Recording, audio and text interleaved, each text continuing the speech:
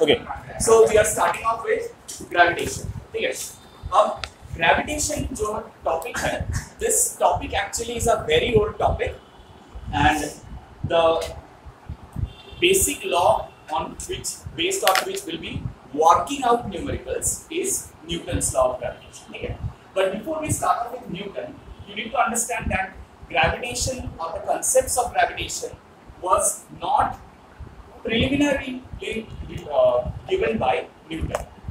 Before Newton, many people worked on gravitation, and the thing is, Apple जो गिरा था वो ऐसा नहीं है कि सिर्फ वो एप्पल गिरने से ही उनको लगा के ग्रेविटेशन है, but he used to think from the childhood कि अगर सब चीज जो है वो near the surface of earth गिरता है towards the earth, then why doesn't the moon fall on the earth? ठीक है ना, calculus was purely for calculation purpose, मतलब ক্যালকুলেশনস গুলো করার জন্য উনি একটা টুল সেটা বার করেছেন, কিন্তু গ্র্যাভিটেশনের সঙ্গে ক্যালকুলাসের ডাইরেক্ট রিলেশনস নেই। উনি যখন ক্যালকুলেশনের জন্য তখন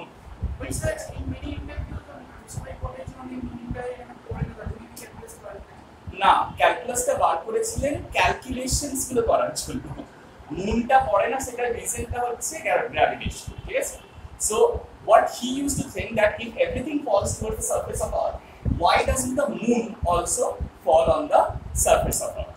Moon ta kya pore jana?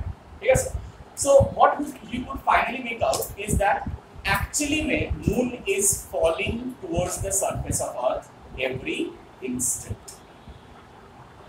The problem is it is not being able to reach. कैसे? बहुत सिंपल सा concept लेते हैं। मान लो you are standing on the top of a tower over Earth, ठीक है, अब ये टावर से अगर तुम एक बॉल ऐसे सीधा फेंकोगे सामने वाले डायरेक्शन में, बॉल क्या जाएगा? सीधा चला जाएगा,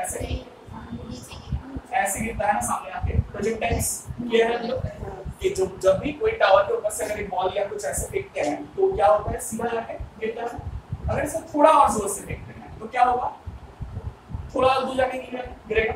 now if we throw it with a certain amount of speed, ताकि वो क्या हो, गिरने का कोशिश तो करे, लेकिन क्या हो रहा है? क्यों नहीं गिरा? The reason is Earth is also bending out. Every instant it is trying to fall. It is trying to fall towards the surface of Earth, but the Earth's surface is also bending out. So if you can throw with that much minimum velocity, then this body will not reach the surface of Earth, but for its whole life keep on rotating around the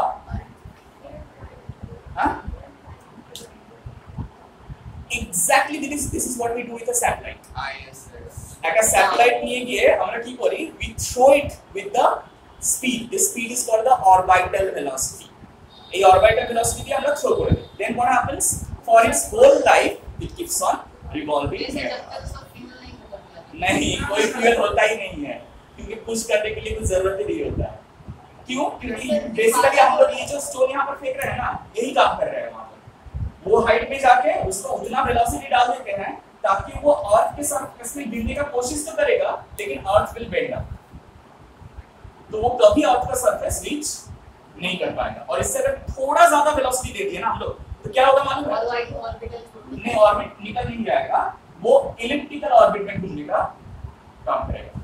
the same thing that has been done with the ये जो चंद्रयान 3, हाँ, तो उसमें क्या हो रहा है? Every orbit it completes they create a propulsion, ताकि क्या होगा? उसका स्पीड थोड़ा बढ़ जाए, तो जैसे बढ़ जाएगा उसका ऑर्बिट थोड़ा और बड़ा हो जाएगा, बड़ा होते होते एक पॉइंट में आएगा जहां पर वो स्लिंग करेगा टुवर्ड्स मून्स ऑर्बिट, मतलब अर्थ का ग्रेविटेशनल फील्ड को छोड़ के मून का ग्रेविटेशनल फील्ड के अंदर वो घुस जाएगा।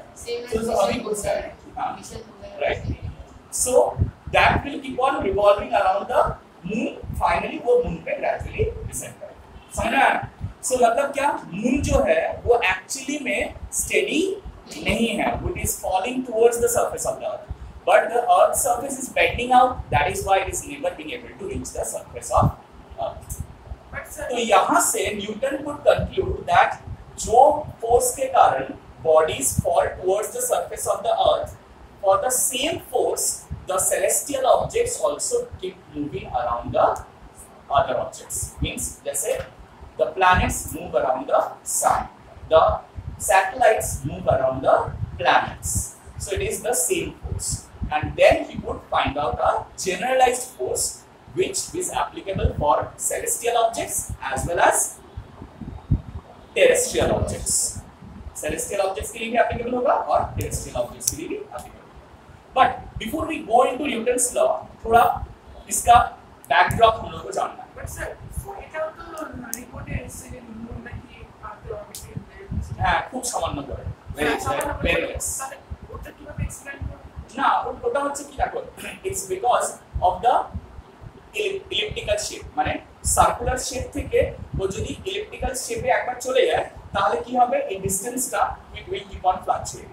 ডিসটেন্সটা সামান্য করতে fluctuate করতে থাকে. আচ্ছা বাট মুনটা তো এমন না যে আমরা আর্থ থেকে ওটাকে লঞ্চ করেছি, ওটা না কম হয়েছে। না না একটা মজার ব্যাপার হচ্ছে, একটা থিওরি বলে যে একটা অ্যাস্ট্রয়েড এসে হিটস না আর্থকে হিট করে ওর একটা পোরশন নিয়ে গেছে, নিয়ে গিয়ে ওটা গ্র্যাভিটেশনাল ফোর্সের জন্য it's continuing around the but sir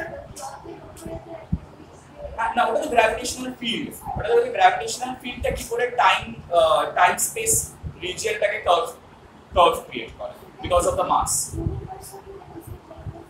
exactly the whole universe is in a state of motion. Sun নিচে যেটা আমরা ভাবি যে রেস্টে আসলে রেস্টে নেই, it is in the motion. তার চারিদিকে all the orbits are all the planets are expanding theory Albert Einstein right. Now let's come back.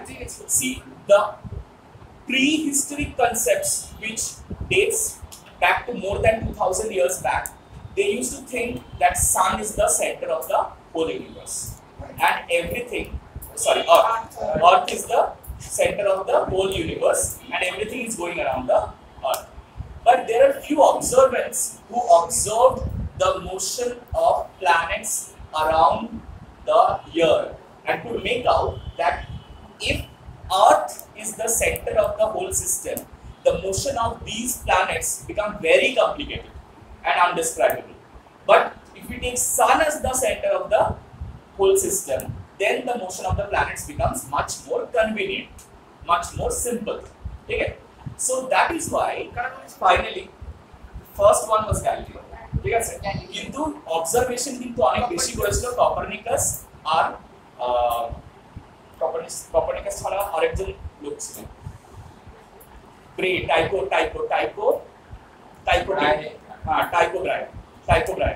Tycho Brahe অনেক observation. He actually did observation throughout his whole life, and those observations were analyzed very well by Kepler. Kepler actually made a lot of analysis and could finally formulate some rules which are followed by these planets. That's why Kepler's laws of planetary motion is primarily very important.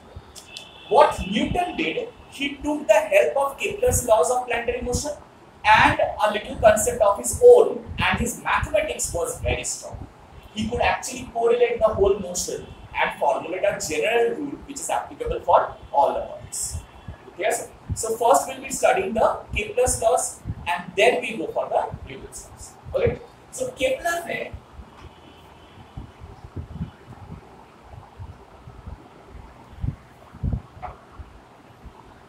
तीन law दिया, ठीक है. First law क्या है, right this down. Kepler's first law. Kepler's first law. All planets revolve around the sun in elliptical orbits.